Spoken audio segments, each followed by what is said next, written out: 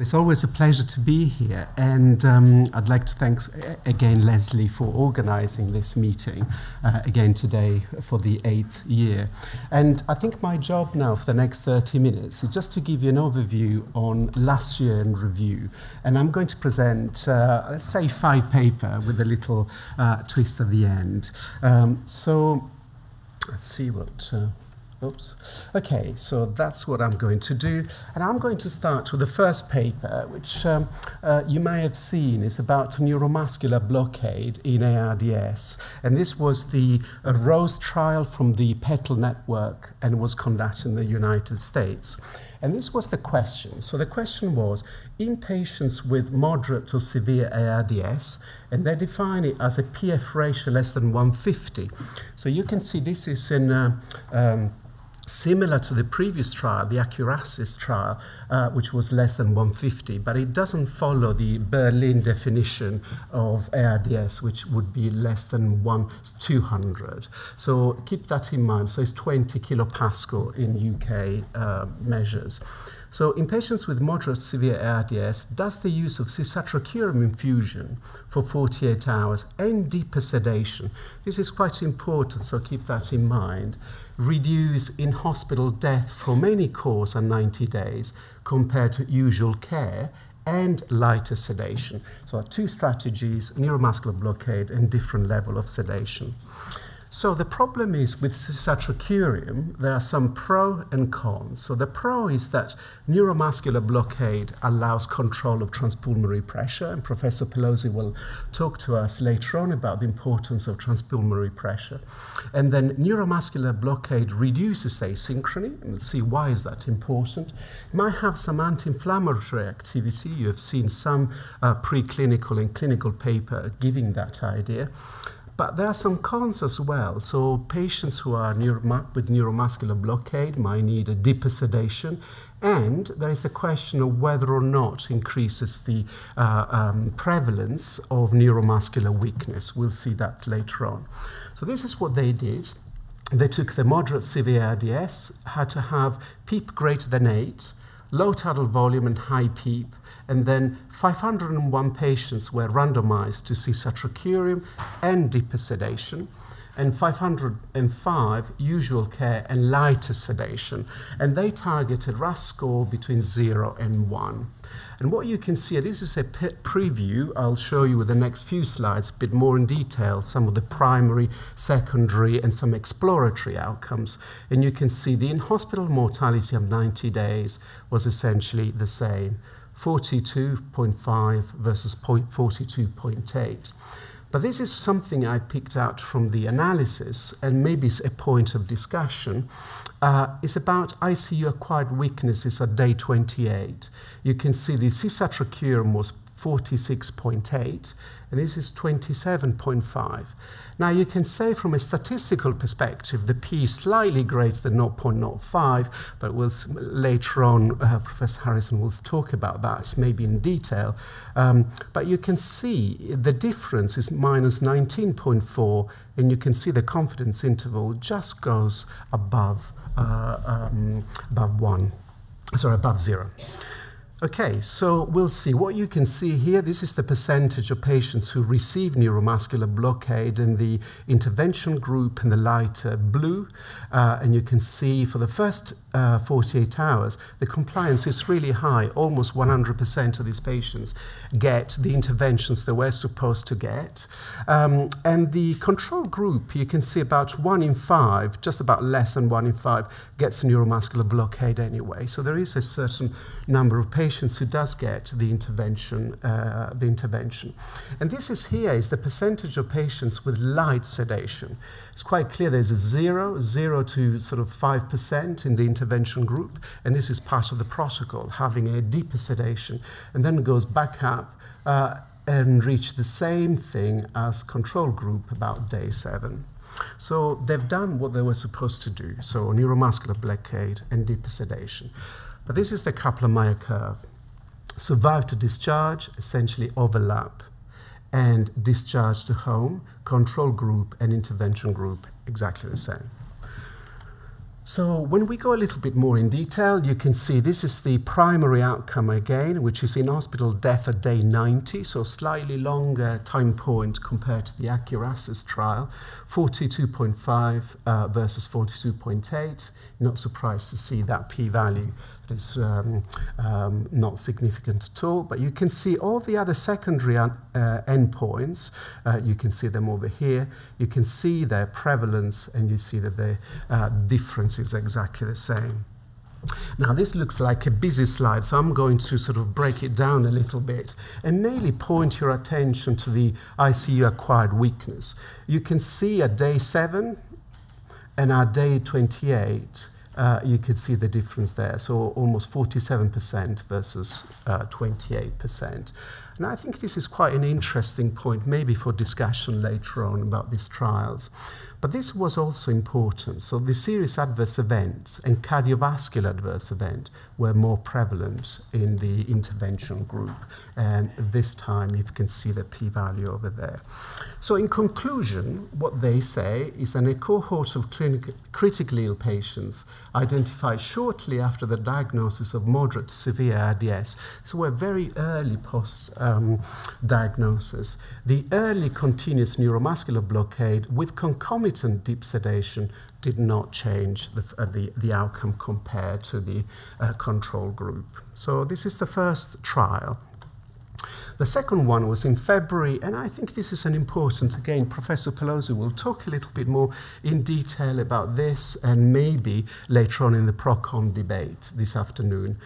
So this is the effect of titrating PEEP using absolute esophageal pressure guided strategy. And this is quite interesting compared to the normal PEEP FiO2 scale on a composite outcome, which is death and day free from ventilation. Now you will see the next two trials use almost the same endpoints, and maybe we'll discuss later on whether this, how good or how useful that combined endpoint might be and what the limitations might be. But essentially you can see, this is your PICO question there. So in supine patients, this is quite important, very few patients received prone position. With moderate or severe ARDS, and this time was defined as per Berlin definition, does titrating PEEP according to lung mechanics, and in that case used absolute esophageal pressure. By absolute means they measured the end expiratory pressure with the esophageal pressure, and they matched or went above that value using PEEP. Okay, compared with an empirical high PEEP FiO2 strategy, does that improve ventilation-free days at day 28?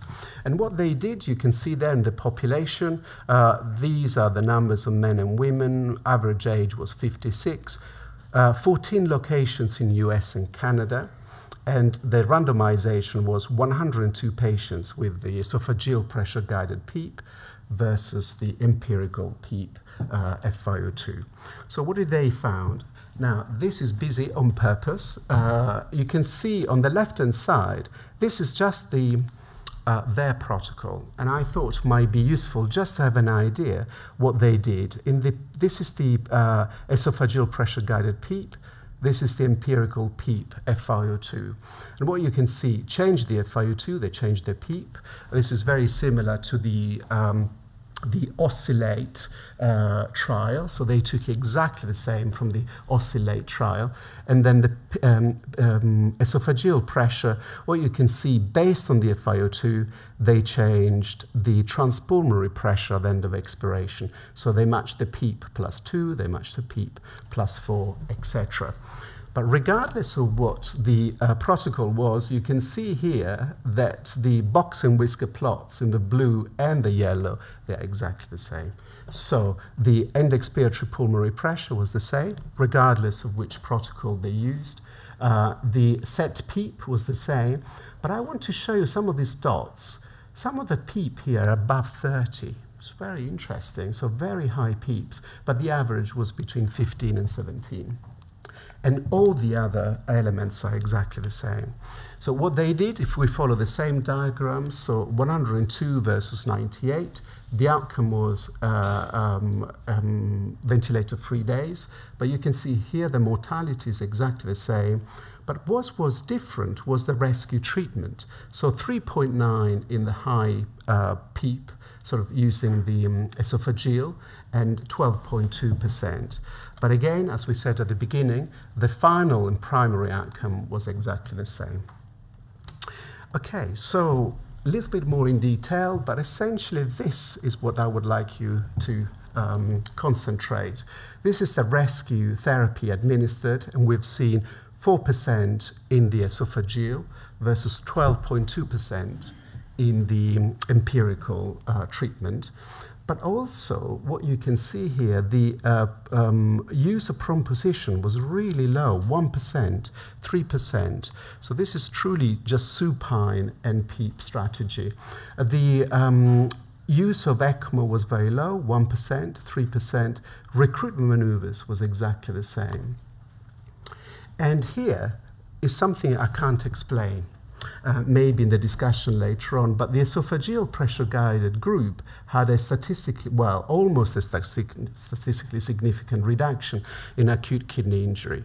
Now, a statistician might say that if you do enough tests, some of them will become positive.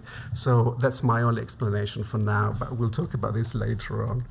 Okay, and this is the Kaplan-Meier curve for those of you who like colored lines, and essentially they overlap, okay? So this is the conclusion, and essentially if we use a esophageal pressure, but this is just using the absolute pressures. As you know, there are two ways of using esophageal pressure, and Professor Pelosi will illustrate that. Compared to this traditional PEEP FiO2, there is no difference. So I'm going to go to the third one, which is cheating a bit, because this is not exactly 2018, but I thought it was so important to discuss that I took the liberty of using few months grace and used the 2017 as well. So this is the effect of lung recruitment and titrated PEEP, we'll see later on, versus low PEEP, and see whether they've achieved it in acute respiratory distress syndrome. And so that's the question. The question is whether the use of lung recruitment maneuvers plus PEEP titration, according to the best respiratory system compliance, reduced 28 days mortality in patients with moderate severe compared to a conventional strategy. Okay, so this is what they did in a pictorial form. So you can see here airway pressure, 20, 30, 40, 50, and 60.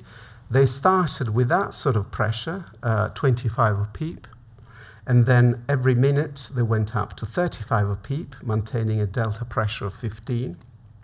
So 35 over 50, and then 45 and 60. How many people use PEEP like that or peak pressure like that during recruitment maneuver? I see lots of heads that move side to side, but essentially that's what they did. And then you can see, kept it there for about 2 minutes, and then went down progressively by 3 every 4 minutes. And then when they identified the best PEEP, they went back up to 60 and chose the optimal therapy. And so this is what you see. The randomization is 1,010 patients, and they're split in the two groups, as you see over there. And what you can see is that the effect estimate was 1.2. So what it means, there was a 20% relative increase in mortality in the patients who received this aggressive lung recruitment and high PEEP, okay, compared to the low PEEP group. And the other thing that happened was this. Look at the here, the death within 6 months, 65% versus, let's say, 60%. But the number of ventilation-free days was slightly lower in the one with the more aggressive treatment, but I wonder whether this is clinically significant rather than statistically significant. And what you can see here, there was, although the absolute numbers of barotrauma were low, you can see 3%, 1.2%, which you might say are quite low. Again, though, there is a difference between the group against the highest pressure strategy. So when you look at the exploratory outcome, this is, I thought, was quite interesting. So you see death within the first 7 days, 32% versus 25.5%. So there was a much earlier death in the intervention group, and that might be due to the initial high recruitment strategy that these patients had at the beginning. And you can see that lots of these patients died with barotrauma and died also with essentially shock, because the number of patients needed to increase or commence vasopressors was much higher in this group. And you may expect that given the intrathoracic pressures. Now, what you can see here is quite interesting. So there's very little difference at the beginning, and then they diverge, and they continue to diverge. And you don't need me to restate the conclusion that you can see over there. Essentially, in these patients, this is one of the call it a trial that's shown a difference between the two groups, and the next one again. So you can see lung recruitment titrated PEEP is inferior to the conventional one. Now, this is quite interesting. I'm going to give you a couple of slides that are not in the paper, and this one was given to me by Professor Amato. What you can see here is that essentially, although the protocol was to use PEEP, titrated against best compliance, often this was not achieved. What you can see here, essentially this is electrical impedance tomography using PEEP titration, so from 25 to 5, and this is your compliance, the number of areas that over-distended or collapsed. But essentially this is an interesting point. So you can see the pre-optimization had a compliance of 32, and a driving pressure of 13. And the post so-called optimization had a compliance which was lower than the beginning and a driving pressure that was higher than the beginning. Clearly something went wrong in that optimization. So there are a certain number of patients who have got that sort of pattern, and you might wonder whether the optimization really worked. And then the other thing was this. So for some of these patients, because the tidal volume was so low, close to 5 mils per kilo of ideal body weight, and they were in volume control, these patients found it very difficult to breathe in volume control at 5 mils per kilo, and they started breath stacking, so double triggering and breath stacking. As a consequence of that, this patient is receiving 12 mil per kilo of ideal body weight of tidal volume, which we know is quite injurious. And then the fourth one, and I think Professor Rose will talk, maybe will talk or comment about this during the weaning talk later on today, but it's the effect of pressure support versus T-piece ventilation during spontaneous breathing. And this was, again, 2 weeks ago, published in JAMA, so very recent. And this is the question. So what is the effect of a less demanding 30 minutes SBT with pressure support ventilation? And this pressure support was pressure support of 8 and PEEP of 0. Versus a more demanding, so 2 hours of T-piece ventilation. So in other words, pressure support 0, PEEP 0, on rates of successful extubation, which they defined as remaining extubated for 72 hours post-extubation. So this is the visual abstract that you see on the JAMA website. So this is the population. So these are all adult ICU patients, not necessarily ARDS, not at all. Could be anyone requiring ventilation for more than 24 hours. You can see the mean age was mainly in Spain, multi-center in Spain. This is the number of patients randomized in between the two groups, and the primary outcome was successful extubation. So this is what you see, but essentially what I want to show you with this is they had the predefined strategy, what to do once they passed the SBT.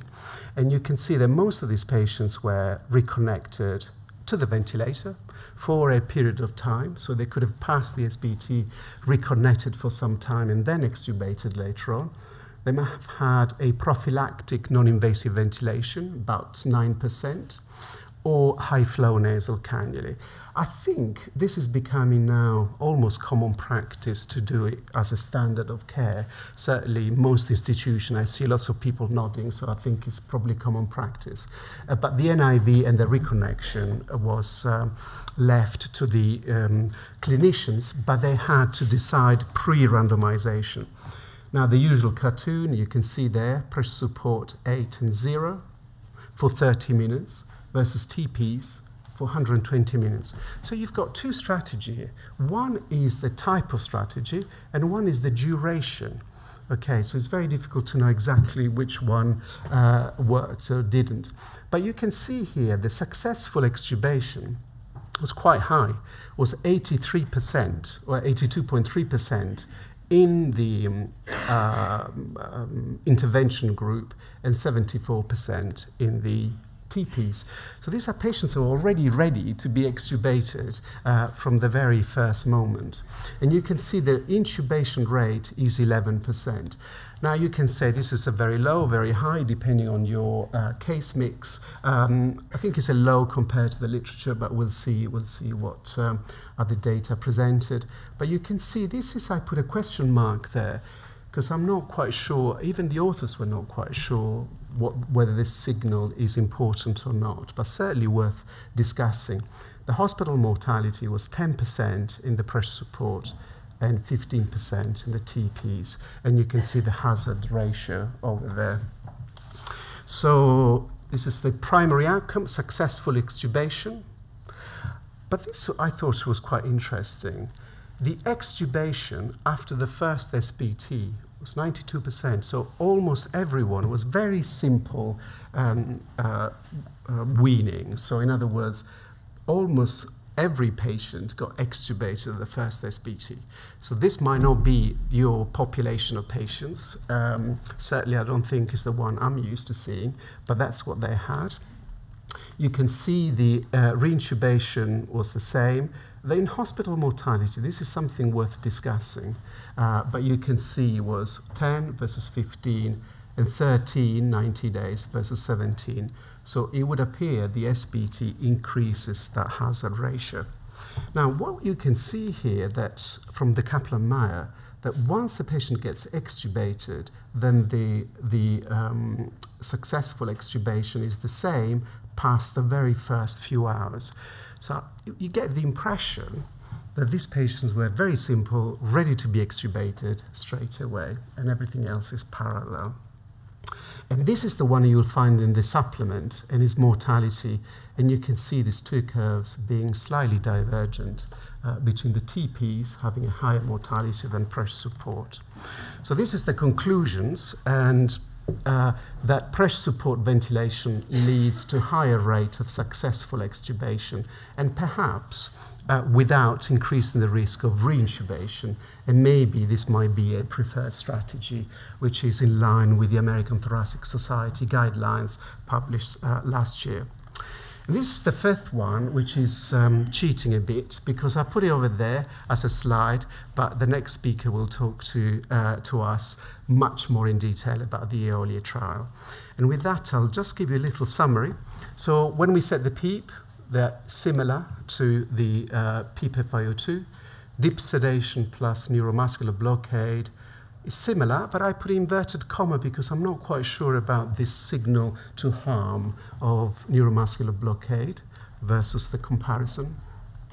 Routine recruitment maneuvers is inferior to non-routine and different level of PEEP.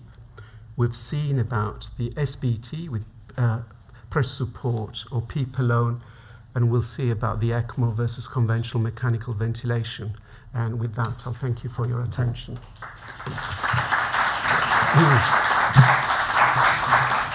Great as always, Luigi.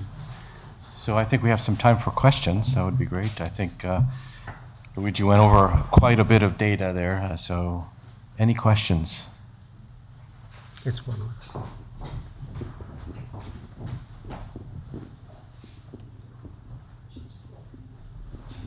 With regard to the issue of lung recruitment having a worse outcome, how much do you think that is due to the fact that the lung recruitment maneuver is to my way of thinking anyway, a very aggressive and prolonged one with very high pressures and for a long, long time.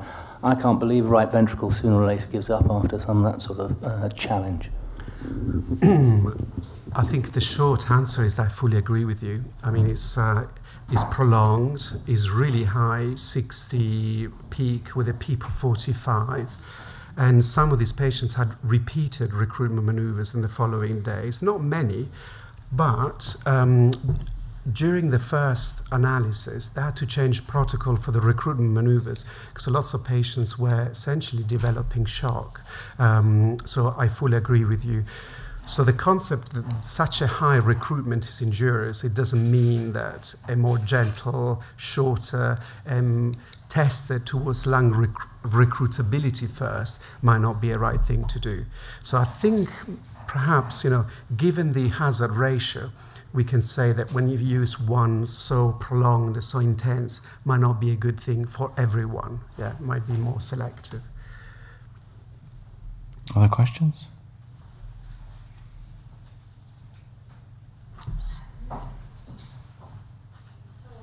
The paper with the neuromuscular blocking agents, and you talked about the ICU weakness. Did they look at like a ventilator-induced diaphragm dysfunction with ultrasound of the diaphragm? No, very important question, but they didn't. It was, at least it's not reported in the supplement or in the main paper, and in the protocol I couldn't see that they've done such a thing.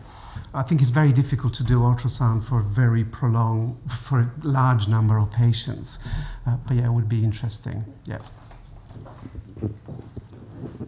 I was just going to ask how comparable you think 2 hours on T-piece is versus 30 minutes on PSV, That's my only criticism of that. I agree. I think, I don't know, maybe as a clinician I would have liked to have similar time and maybe different strategy or the other way around, but I think there are two different things here. So having a patient for 2 hours on TPs, it depends when you start USBT. So let's say you start USBT at 4 o'clock and you finish at 6 o'clock in the evening.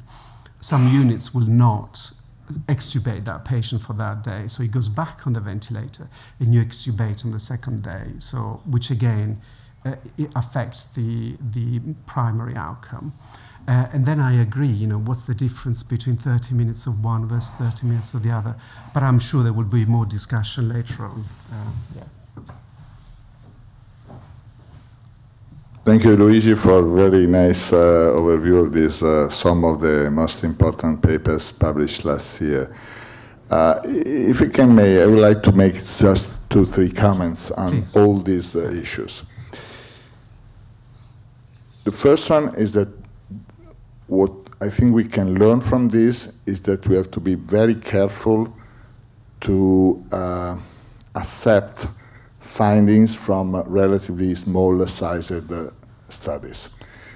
The study that you showed on paralyzing agents was coming from the French study, was national, was multi-center, but national study, was not multi-center, was not multinational, was underpowered. The fact that there was some improvement in paralyzing agents in terms of outcome was a sort of post-hoc analysis in less than 120, that say why less than 130, was not previously planned. So when they did exactly the same study in the United States with a quite large amount of patients, they found completely the opposite. So first message to me, we have to be extremely careful to have a final answer from underpowered study and not completed studies and so on. So, and I'm very glad that the Americans, they redid the study. We should redo many studies before to have. The second point is the interpretation of the findings. For example, the ART trial. You brilliantly showed the study, the results, some positive and negative issues. Anyway, I think that this study, which was, of course, greatly criticized, but this study was greatly criticized because it was on the opposite side of what we expected. then we will discuss, again, one can have one idea, the other idea, this is not matter of discussion now. But I would think in a little bit different way. Imagine that this study was positive. If it was positive, so more survival in recruiter, higher PEEP, recruitment maneuver, everyone was applauding that. Would be say, wow, you see, recruitment, higher PEEP is very effective.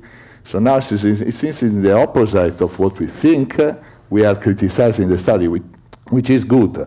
But we have always to think what would happen if the study was in a different direction. That I think is also important. And the third comment is that really you pointed out very, very correctly. When we have to look at the primary outcome. The studies are powered for the primary outcome. For some of the secondary outcome, if are planned, then whatever other interpretation may rise some discussion, but have to be always very carefully interpreted. If we look at a bigger randomized trial. These are the three comments from the overall. Am I allowed a quick?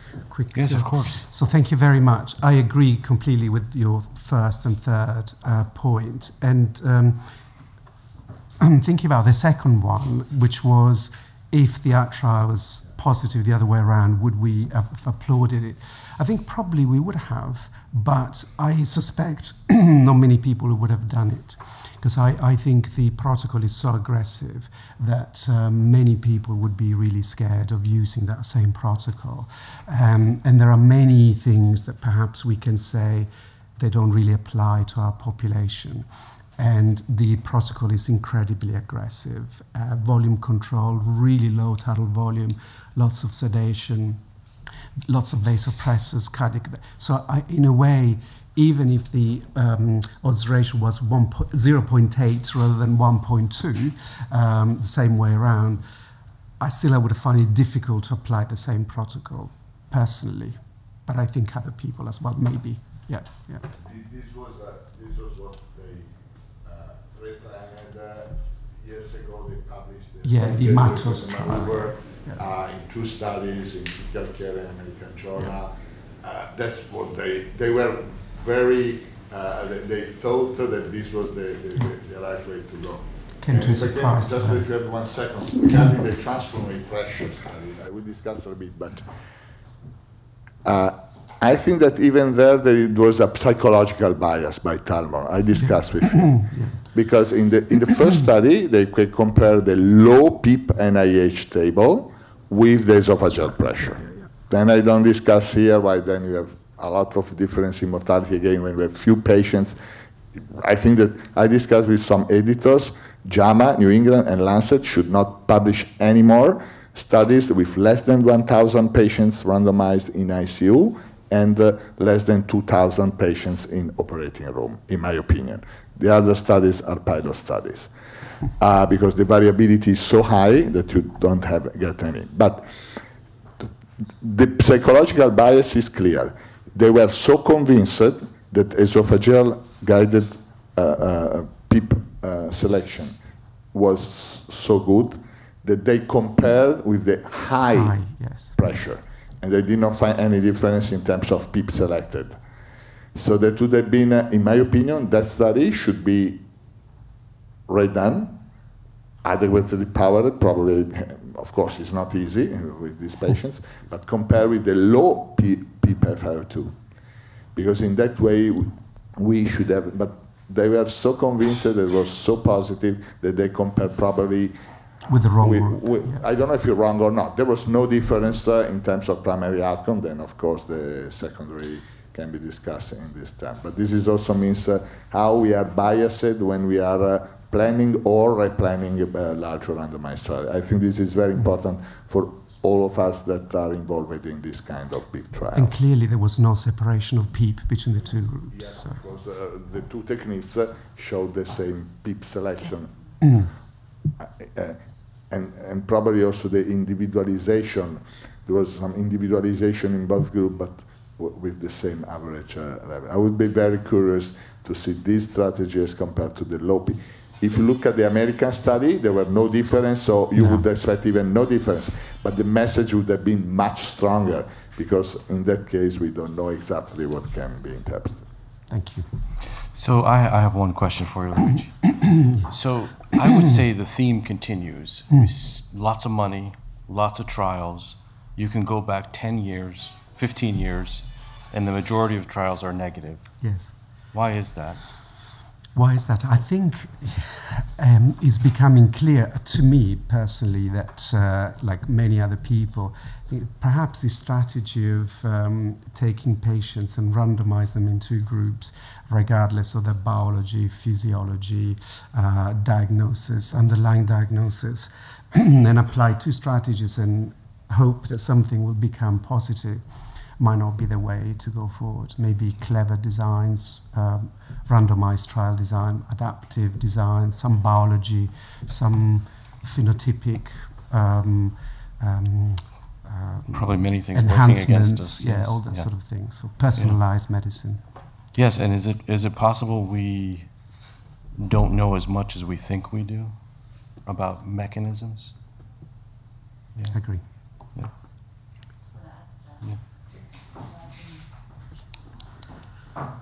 Just to say, I completely agree, and don't want to kill the joy, but I would suggest just there's no magic bullet. That's all. It's like APC. Yes. You know, everyone pinned their hopes, and then it turned out to be negative. Yes. But there might be a magic bullet for a group of patients, but not. The signal might be very dilute. Yes. Well, you've been wonderful. Lots of interaction. Thank you. Thank you very much, Luigi. Excellent.